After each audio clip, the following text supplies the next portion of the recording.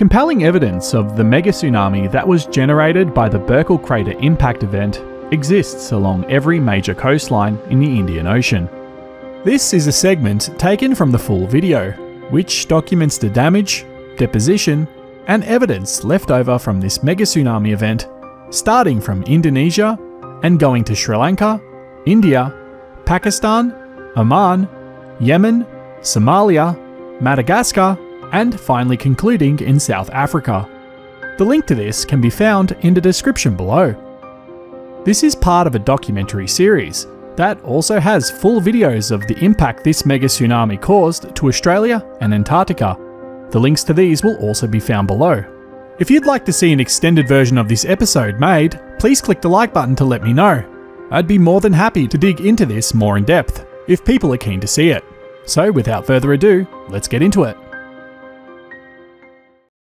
Part 3. Pakistan.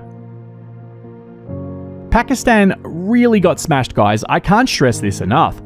The damage here was so pronounced that it took me a while to actually accept what I was looking at. I mean, look at this. This mountain range is more or less the endpoint of the chevrons, and as we journey back towards the sea, we will see something truly astonishing. This place is so arid, I don't need a snow layer. Yes, these are chevrons. Every one of them. They aren't erosion related, they aren't carved out drainage channels, these are chevrons, and as you can see, they end right here. Isn't this absolutely mind-blowing? As you can see, parts of it have larger sediment deposits than others, and this has to do with hydrodynamics, i.e. how sediment acts when it is suspended in water regarding when it drops out, kinda like how a river acts during a flood, and how the specific gravity of different sediments accumulate in different areas of the river. Along with this, part of it has to do with post-deposition erosion. Man, they are freaking everywhere. They're such a profound size, and as you can probably tell, they look very similar to the shapes that we saw in the most arid parts of Western Australia, and they are all directional. If this doesn't prove the fact that we had a mega tsunami occur in the very recent past, I don't know what will.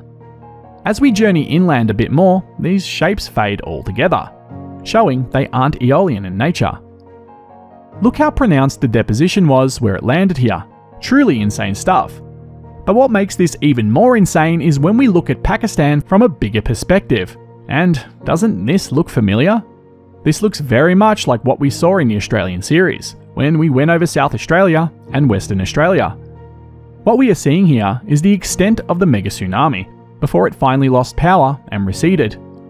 It's carved out the land. It's very obvious and amazing to see. These chevron shapes go further along Pakistan, but we're going to move on to the next incredible sight.